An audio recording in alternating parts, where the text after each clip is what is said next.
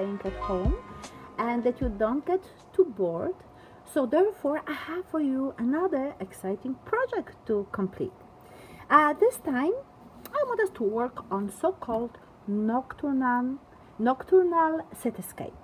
What it means nocturnal? It means that we paint the cityscape or the city during the nighttime. And when it comes to the night, we don't see any detail, right? We only see the silhouette of the buildings, like we can see it here, right? So we'll see some chimneys, couple of chimneys, we'll see roofs, and the big mass of dark color that will represent the city. What we need to have here is the sky, and the sky has to be vibrant. The sky has to have different colors. It could be a red, purplish color, pinkish color in case of this particular beautiful painting, or I want to see this color. It's a red, you see. And what the students have done at the end, once the buildings were placed on, the student decided to use the marker, the silver marker, creating the stars as well as the moon. So you can do it even placing it in the windows. Another example, and in this case we have the nocturnal landscape. So again, the colors are placed in the back. The colors that nicely move one into another. It's such a color as, I think this is the gold color, coppery gold color, a little bit of pink here moving to the purple, and of course the marker, and you can use the marker at the end if you wish. Now we have also silhouettes of the trees and the whole link into the sky, into the moon wolf.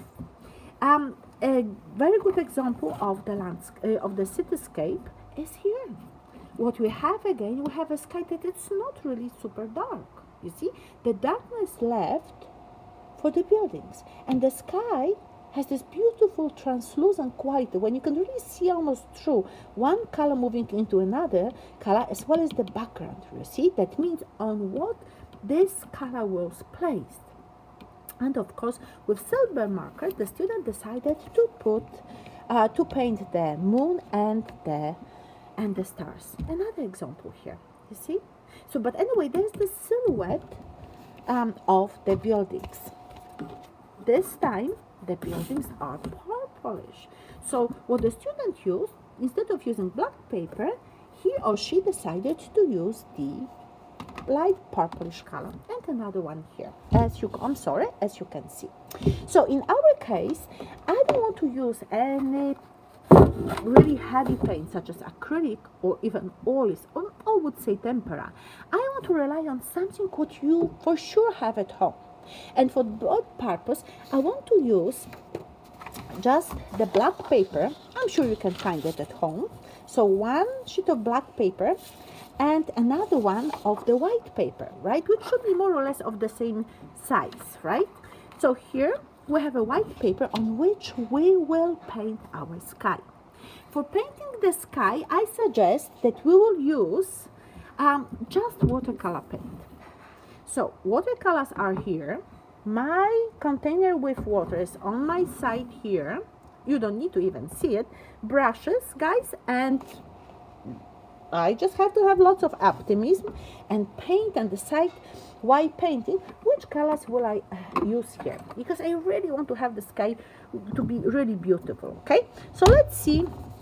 Remember, on the bottom here we will have a silhouette, but right now on this stage I just need some beautiful colors applied here in the background. So I will have it like you see here, fast, maybe a little bit of purple here as well. You see, so I'm bringing it here. I need to have lots of water, because the more water I apply, you see, then going with various colors on the top, those colors will blend by itself. So that means I will have less control. They will move. That's how it's happening in the nature, right? You don't use rulers to paint the sky, not at all. When you look at on the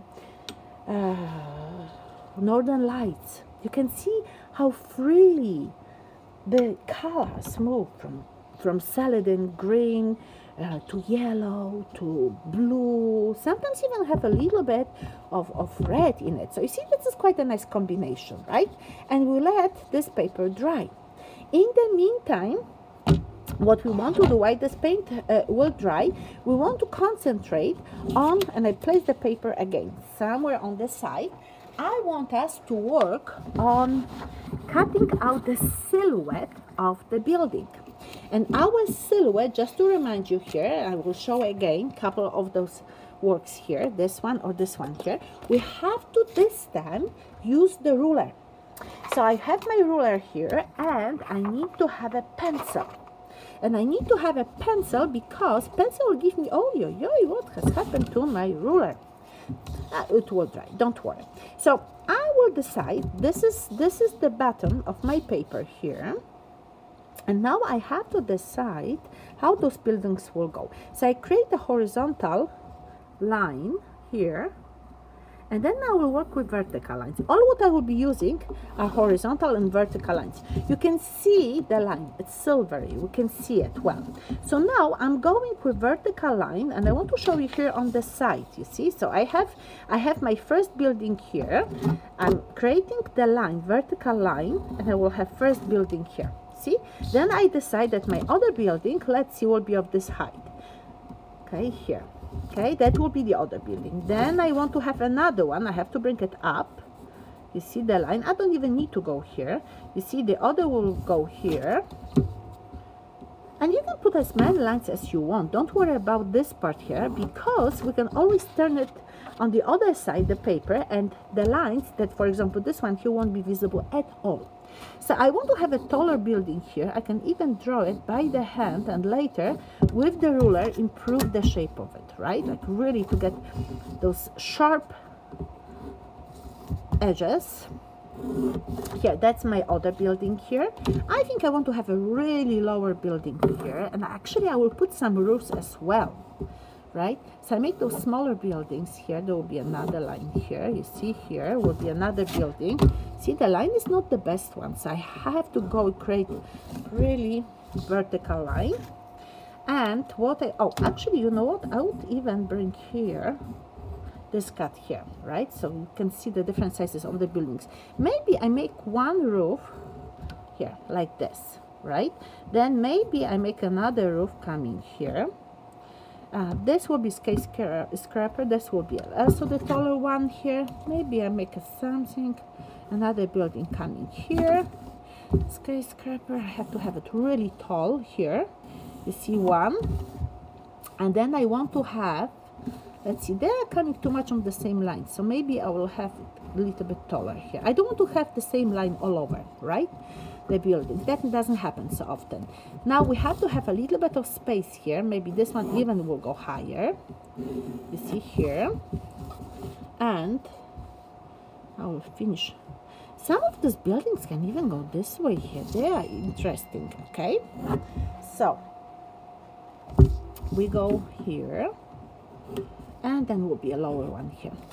Now what I will do, I will cut it out, you see, with scissors here, very fast, right? See, I can even go here, so I have to strategically do it, right? Because I have one line here. This is the first one, initial line, or the first one that I applied. See, here I have the roof. Notice, here I have the roof.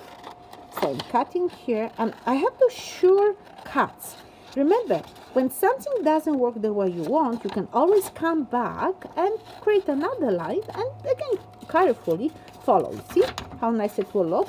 Actually, this is too much of the same, so I will cut it here, and I will make another building here. That will look better. Okay. Or maybe even here I will cut it. I like to do some changes, see? So I'll have my building here. Now I'm going back here. See, do you see it here? Because I'm never sure if I show you everything. I'm so excited to work on this project, or on my project, that I forget really about how much you can see of it, what I'm doing, and that is important, right? So So please make me aware when you see that you can't see what I'm exactly doing. See, I like to cut it right away here. It will be easier for me later to go inside. Okay, here we go. Boom. Another cut here. Another cut here.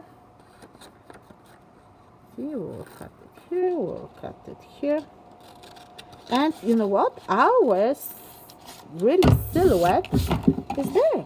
See those buildings. If you decide that you want to put windows here, you can, or you can choose something else, like you see here, and that will be our city. So now I will use this side here. I will simply glue it now to the paper here, here, going quite precise, you see here, and then that's what I will have here. That's what I will have here. Wow, look at this. Look at this. You see our beautiful city during the night or at night is there. Right? Now, with your choice, you can decide if you want to include some other elements in your painting. So, for example, if you want to, you see, with the marker, you can create a moon, right? You can create some stars here if you want to, right? But it's up to you. You don't need to. If you want to place, let me see. I'm looking if I have another marker here, but I think I have all of them are the same. So I have white marker. And with this white marker, maybe I will come here, you see, and I will create brighter color here. Maybe I will create a couple of stars here, but they will be having this white color on because I don't have another marker. And again, if we don't have something what we think would be good, then as artists, we always will look for another material that can substitute it. And sometimes, believe me or not, the alternative option could be even better at the end. So you see, that would be my beautiful nocturnal cityscape. So I hope, guys, that you enjoyed. Oh, wait a second, I found another marker. And this is the jelly one, right? So, oh, this works well. You see, I can have a couple more of the stars here. And if you think that the building should have some windows, you can always apply them. But that's what we have here. So, you can see it. It's not really difficult to create those projects. You just have to have these creative ideas. And then with lots of optimism, gusto, work on them. So, I hope that you will have lots of fun. And work on it, and to the next time when we will see us. Have a good day and bye.